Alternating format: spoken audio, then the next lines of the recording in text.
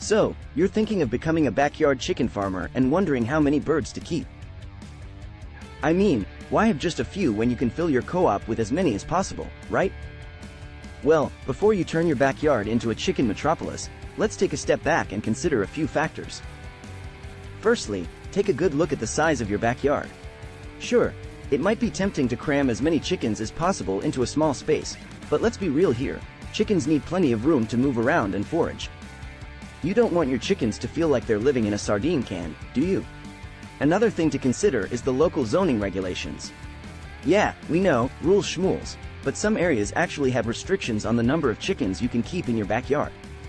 So, unless you want to become a backyard chicken outlaw, it's best to check with your local government before you start building your co-op. And let's not forget about the time and effort involved in caring for your feathered friends. More birds means more work, so ask yourself, am I up for the task, before you commit to a larger flock. Roosters can be pretty vocal, so unless you want to be known as the crazy neighbor with the rooster alarm clock,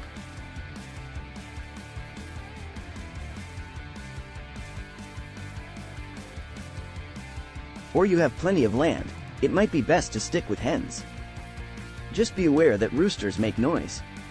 Once you've taken all of these factors into consideration, you can determine the right number of chickens for your backyard. A good rule of thumb is to provide at least 4 square feet of space per bird inside the coop and at least 10 square feet of outdoor space per bird in the run. And chickens are social creatures, so try to keep at least 3 to 4 birds together if possible. In conclusion, determining the right number of chickens for your backyard is all about balance.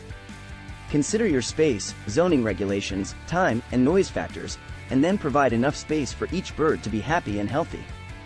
With the right amount of planning, you can enjoy the many benefits of raising a backyard flock without going completely overboard. Thanks for watching.